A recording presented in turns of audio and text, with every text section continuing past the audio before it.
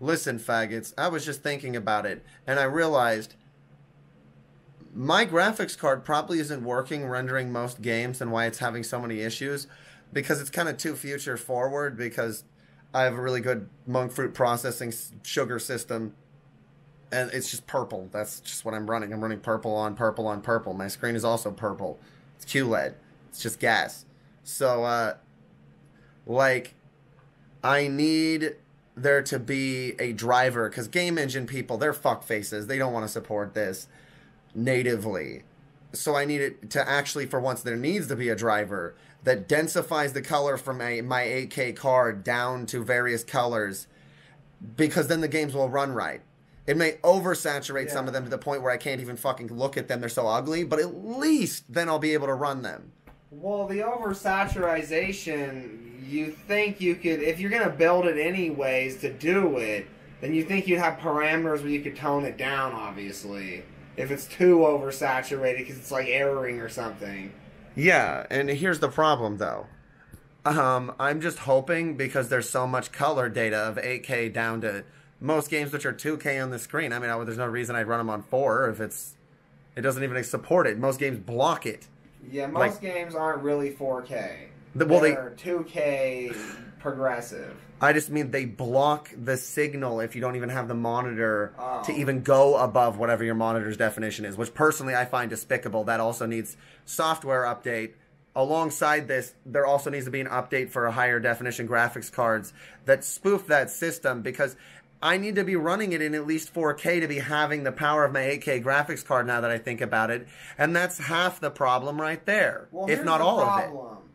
Scaling of the game. You know how games supposedly scale, but they're only acting like it works for NVIDIA. Scaling would mean that it's rendering it at 4K, then it's a 2K screen, so it's squeezing that energy down and mixing it into the 2K screen, which can easily handle. It's 144 hertz.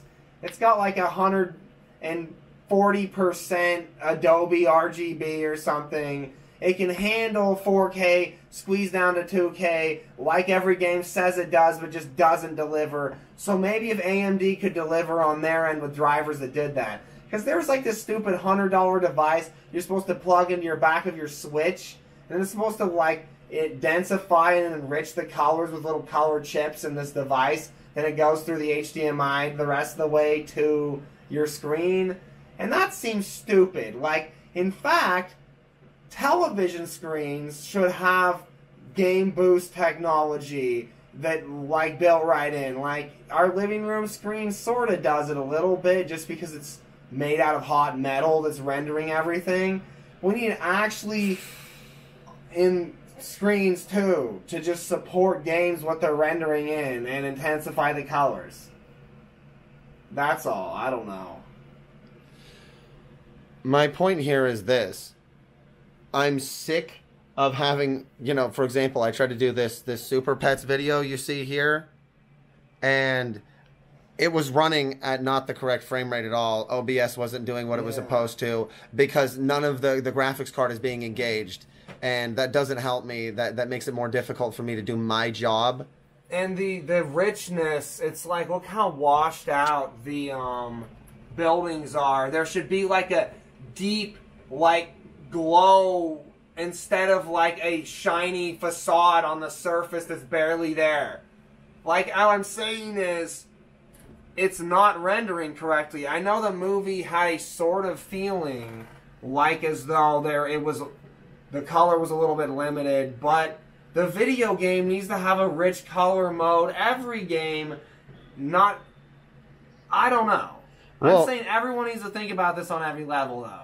My point here is this, that aside from anything, if you come from a perspective of massive power, which they don't, of computing on down, analog, directly just straight energy of different types, anybody could do it. You just take gemstones, you take sand, you take anything, you take powdered... being a jeweler. To powdered shit, you put it together, you make a chip. So, like... Yeah, the concept here is I can actually run the amount of electricity through my body that would be required to run the graphics card to run the game, whereas anybody else who's like running the energy through one hand out the other, no matter how they had it grabbing whatever surface of something, it would just cook their flesh. It would just burn them to a crisp, just be incinerated.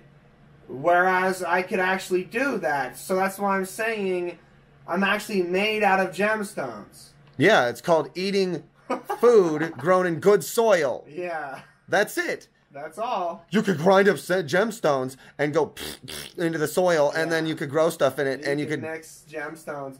There's some idiots who put a tiny bit of quartz or a bunch into like carrots. You have to do different gems of all kinds. It's so complex. You better just get all of them and make a gem powder mix and just put that in the soil. Yeah, then you'd have the equivalent of what the soil like around here is. Yeah. So yeah, when they build computing like they're investing a bunch into Micron, 80 million, billion, trillion, who gives a crap?